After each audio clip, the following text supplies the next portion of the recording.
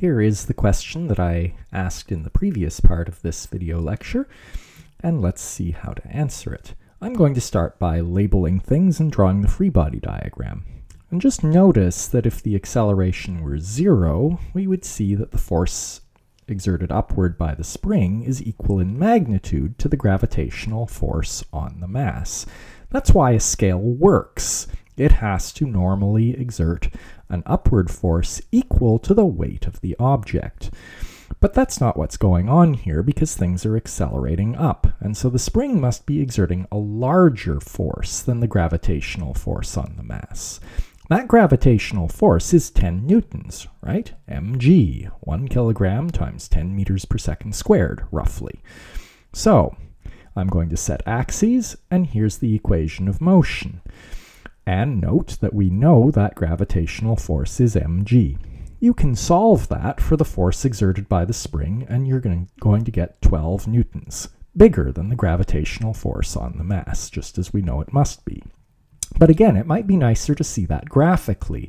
Here's the graphical addition of the force vectors, and when we know that that gravitational force has a size of 10 newtons and ma is 2 newtons, then that shows us that the force by the spring must be 12 newtons. Let's finish up with one more example. And this is going to be a somewhat more explicitly two-dimensional example. So here is a skier going down a hill, and they are speeding up at a rate of 2.5 meters per second squared. And let's find out what the strength of the friction force is acting on this skier. So we're thinking about forces, and our knee-jerk reaction should be that as soon as we're thinking about forces, we should draw a free body diagram. So I'm going to do that. There is, of course, a gravitational force due to the Earth. The only thing the skier is in contact with is the hill, so there must be a perpendicular force due to the hill. And the skier is slipping on the hill, and so there will be a kinetic friction which opposes the slipping. The skier is going down the hill, so the friction force must be up the hill. And as always, I should draw the acceleration vector somewhere near the free body diagram. To do any calculations, I'm going to need to define components, and so I'll need to set axes. Here's some general advice on setting axes. You want to line your axes up with as many vectors as possible so that you don't have to break too many of them up into components.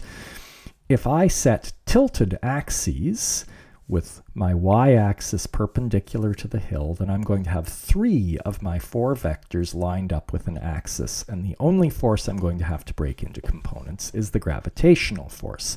So I should do that.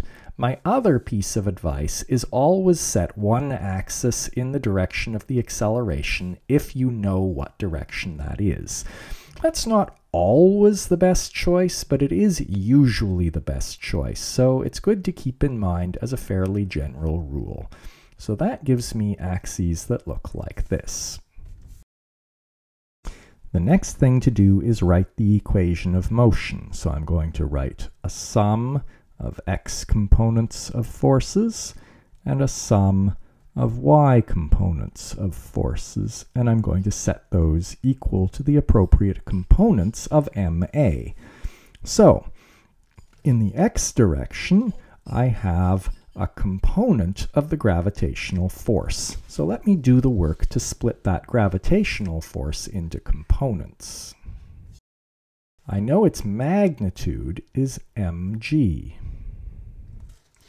And then I'm going to have components that point this way, perpendicular to the hill, and this way, parallel to the hill. There's the right angle, right? Remember, the vector you're splitting up into components is always the hypotenuse of the triangle you draw. The 30-degree angle is here. And so this is the x component here, and this is the y. Let me simplify my notation. I only have one perpendicular force, and so I'm just going to call it F perpendicular. I only have one gravitational force, so I'm just going to call it Fg. And I only have one kinetic friction, so I'm just going to call it Fk. And so this is Fgx, and this is Fgy. And if you do the trig, you'll see this is the opposite, and so it's mg sine of 30 degrees. And this one, be careful, it's negative mg cos of 30 degrees. And so now I'll put those in. I have an x component of the gravitational force, and the only other force with an x component is Fk, and its x component is negative its magnitude.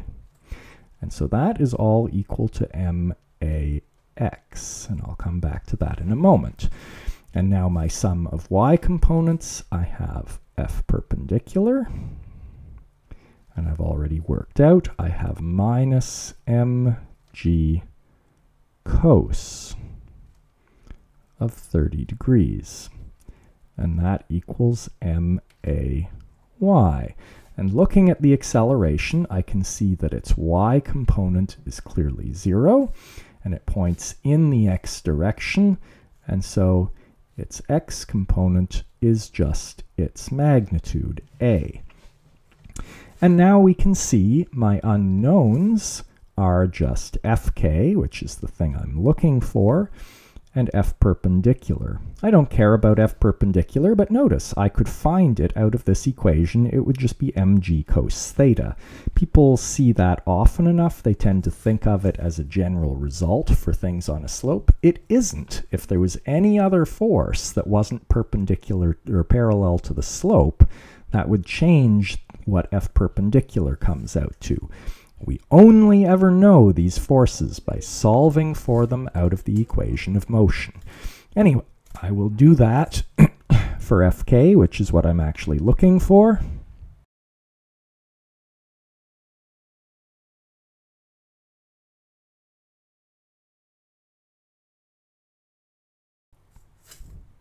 Check the units. I have kilogram meter per second squared, and so that is indeed newtons.